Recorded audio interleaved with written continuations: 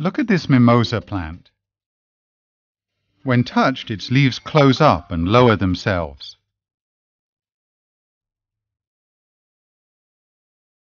This grasshopper is even more sensitive. It hops away well before the hand reaches it. The instinct of animals and plants to perceive and respond to changes in the environment is known as irritability. This irritability enables animals and plants to effectively look for food, escape from enemies, and seek refuge from danger.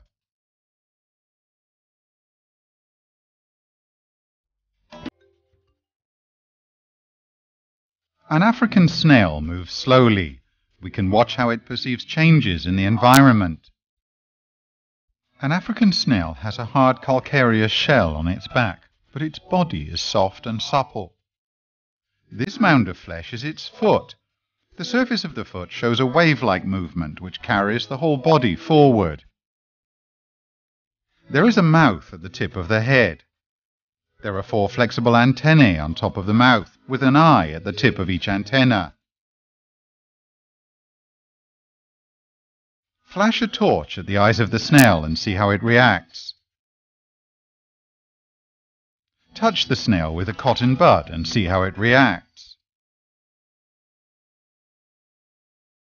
Place a drop of vinegar on the piece of glass. The snail seems to have smelt it. It seems not to like the smell of the vinegar. Give some vegetables, potatoes and carrots to the snail. It seems to be able to recognize the different taste of each. The reaction of the African snail shows that animals are in general responsive to light, touch, smell, and taste.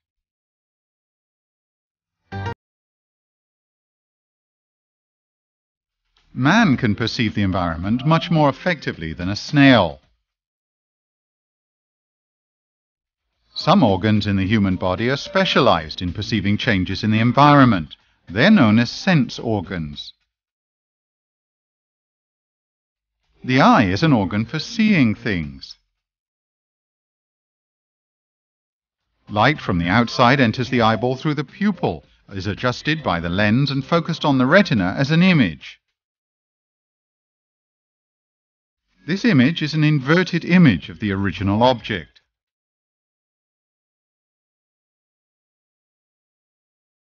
There are a lot of sensory cells on the retina. They're sensitive to the stimulation of light and so are also known as light-sensitive cells. Every light-sensitive cell is connected to a nerve ending. The light-sensitive cells on the retina convert the stimulation of the image into nerve impulses,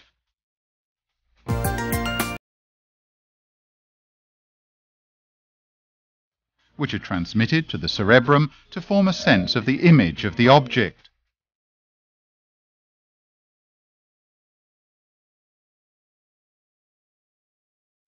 This is known as vision. In the process, the cerebrum turns the inverted image created by the lens right side up. There are 2 types of light-sensitive cells on the retina. Some cells are shaped like rods and are called rod cells. They are more sensitive and can react to weak light, but can only give rise to vision in black and white. Some cells are shaped like cones and are known as cone cells. They're able to form color vision, but can only react when there is strong light.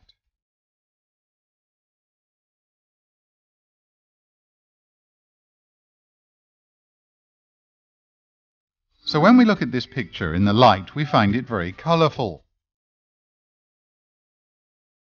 Without light, the same picture seems to become black and white.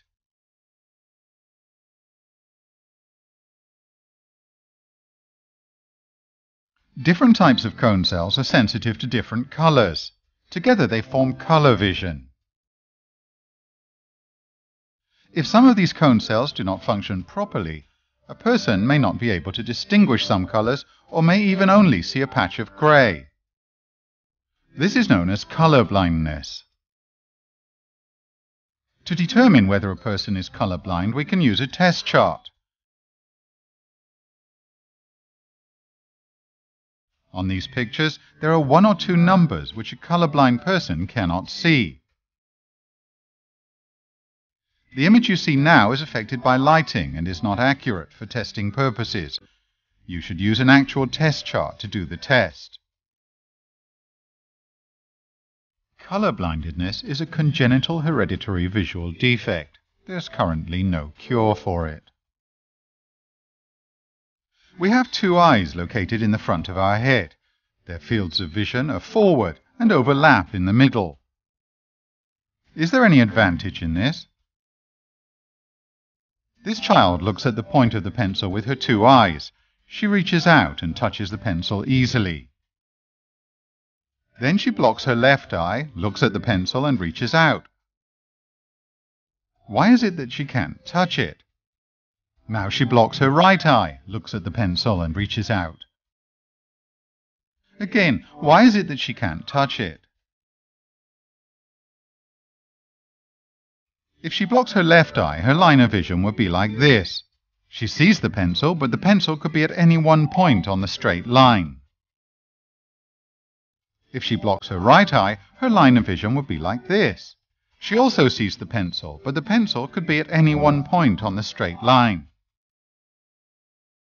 If she looks with both eyes, the lines of vision of the 2 eyes overlap and help ascertain the position of the pencil. So 2 eyes side by side, seeing things in front, can facilitate more flexible and accurate vision, making it possible to judge the depth and distance of the image.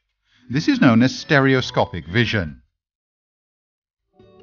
Before setting off, a driver checks the rear-view mirrors of the car. If necessary, he has to adjust the angles.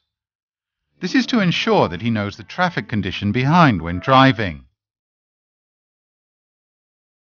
Sometimes when a driver looks into the rear-view mirror, he may suddenly find that there is no image of the traffic behind. Why is this so?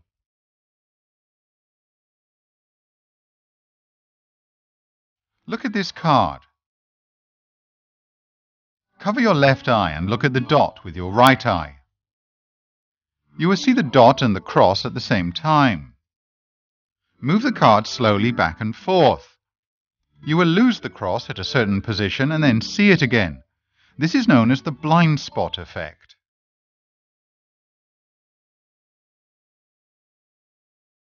This man is checking a student's retina. With the help of an optical instrument, the image of the retina is transmitted onto the computer screen. This is the retina of a normal person. The yellow spot here is the optic knob. The dark spot here is the yellow spot. There are no light-sensitive cells in the optic knob. It is commonly known as the blind spot. There are no light-sensitive cells at the blind spot on the retina. Light-sensitive cells are responsible for transmitting the images of objects to the cerebrum in the form of impulses. So when an image is formed on the blind spot, it seems as if we can't see it. This is known as the blind spot effect. When we focus our vision on the dot on the card, the movement of the eyeball projects the image of the dot onto the yellow spot of the retina. At the same time, the image of the cross is projected onto the light-sensitive cells nearby. We can then see the cross. When the card is moved to a particular position, the image of the dot is projected onto the yellow spot and the image of the cross is projected onto the blind spot. Now we can't see the cross. When driving, if the rear-view mirrors are at the correct angle, they will reflect the images behind onto the light-sensitive part of the retina and make the driver aware of the approaching cars at the back. But if the rear-view mirrors are set at the wrong angle, they'll reflect the images behind onto the blind spot of the retina. The driver will not be aware of the approaching cars behind.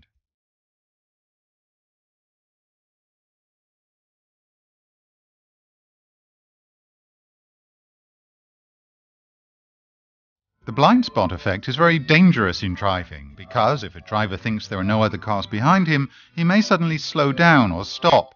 This could then result in a collision.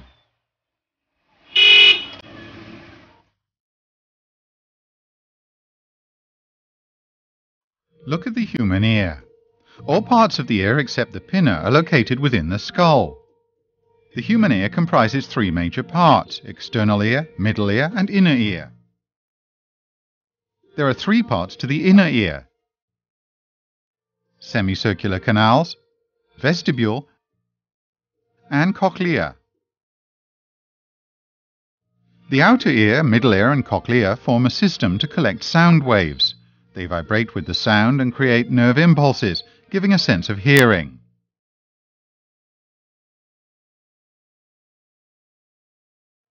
The human ear is not only an organ of hearing, it's also an organ which gives a sense of the position and balance of the body. This function is carried out by the vestibule and the semicircular canals. The vestibule is shaped like an overturned pear filled with fluid. On the inner wall there are many hair cells. The hair is capped by a gelatinous layer with otoliths studded on top of the layer.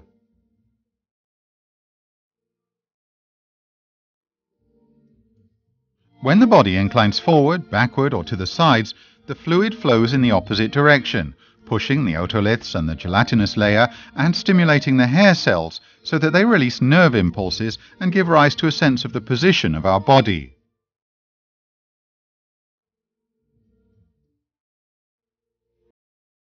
There are three semicircular canals in the inner ear. They are connected and at right angles to one another. There is also fluid inside.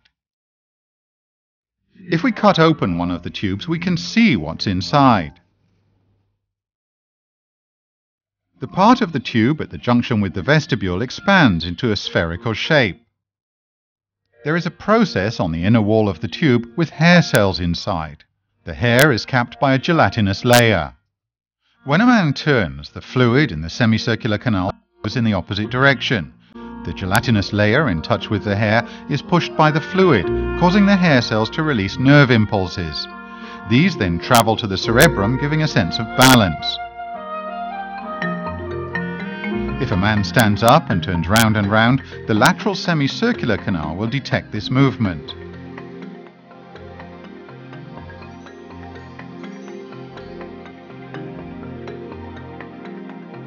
If a man turns a somersault or falls forwards or backwards, the posterior semicircular canal will detect this movement or loss of balance.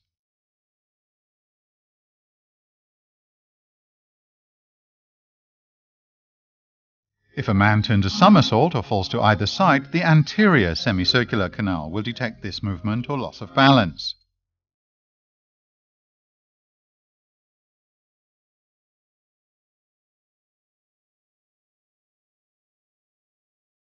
If you travel on a bus or a ship which moves or rolls rapidly in every direction, the fluid in the vestibule and the semicircular canals will flow unceasingly. This brings about irregular movements of the gelatinous layer on the hair cells, and the impulses confuse the cerebrum and create a sense of disequilibrium. This is known as car or seasickness.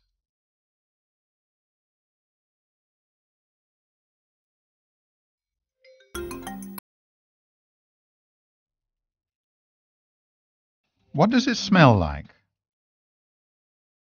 It smells good. And now? It smells bad.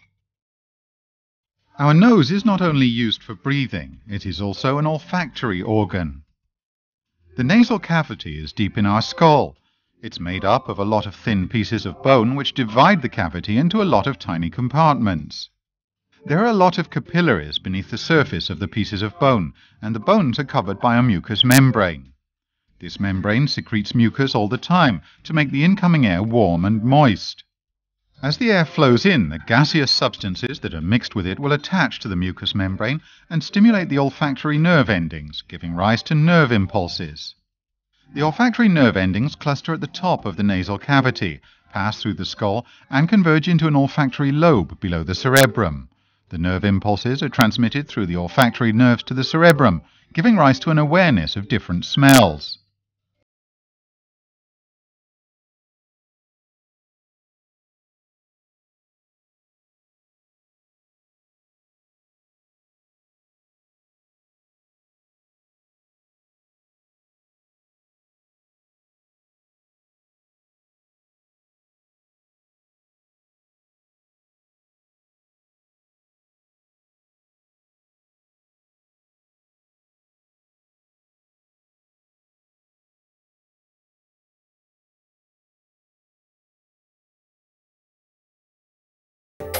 It's bitter.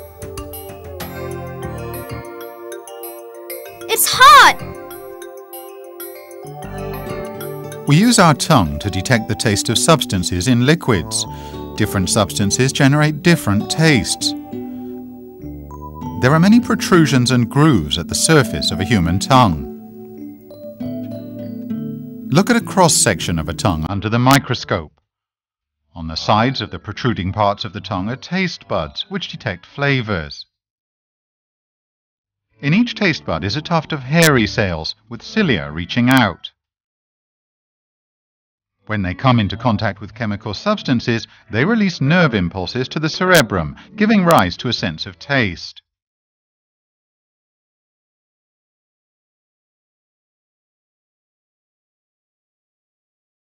Experiments have shown that taste buds sensitive to a taste of sweetness are clustered at the tip of the tongue. Taste buds sensitive to the sour taste are clustered along the two sides of the tongue. Taste buds sensitive to the bitter taste are clustered at the back of the tongue. Taste buds sensitive to the salty taste are clustered at the two sides near the tip of the tongue.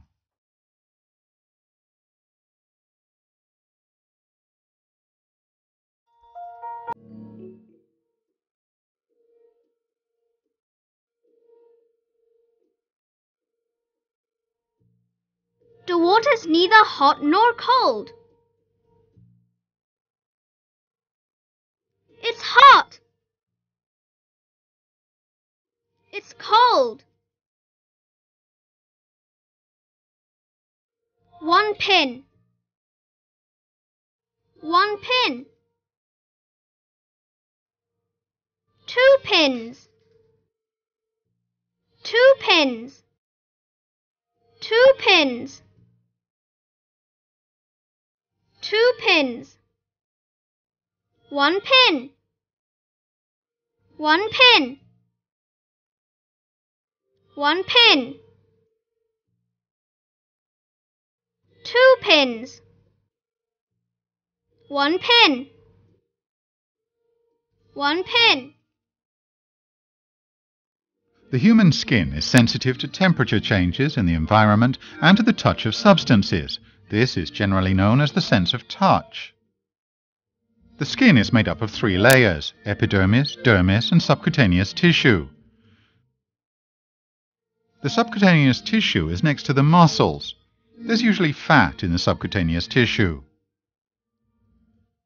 There are sweat glands, hair follicles, hair, and several kinds of sensory receptors.